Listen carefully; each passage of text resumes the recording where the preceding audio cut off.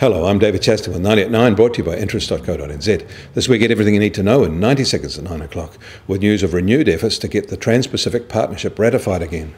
At the upcoming APEC meeting in Vietnam, Japan and Australia are making a new push to get the TPPA over the line without the US. New Zealand has defaulted its influence at this meeting, but if the effort is successful, we stand to benefit greatly. And don't forget, the General Secretary of APEC is Alan Bollard. And it is instructive that the US President left Japan for the meeting empty-handed on trade. The chances of a TPPA 11? Probably better than 50-50. The chances of the new government signing up anyway are high. The head of the New York Fed has cautioned Congress and the White House on the dangers of rolling back financial sector regulations that were put in place to shore up the banking sector after the GFC. But, as if to acknowledge they won't listen, he also announced he's quitting the post. It's an unexpected, unexplained early retirement. China has announced that it had a current account surplus of $37 billion in the September quarter, taking its total 2017 current account surplus to $106 billion. But in its capital account, the 2017 surplus was just $1.8 billion. These numbers are far, far less than its goods trade surplus, because China runs large services deficits and large capital account deficits.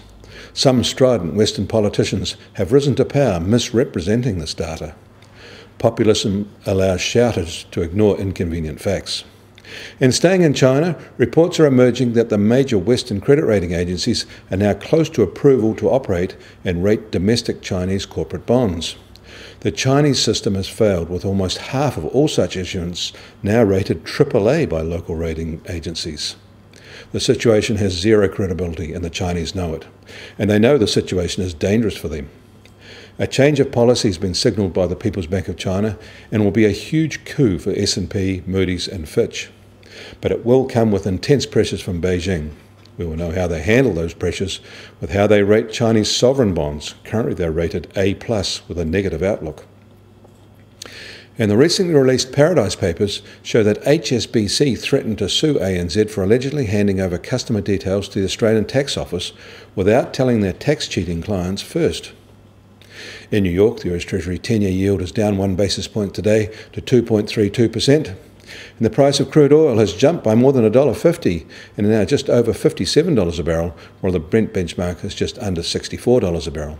An insider coup of sorts in Saudi Arabia, plus instability in Venezuela, are both adding risk premiums to crude oil prices.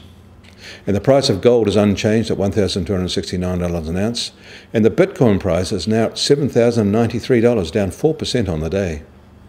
The Kiwi dollar is at a little change today.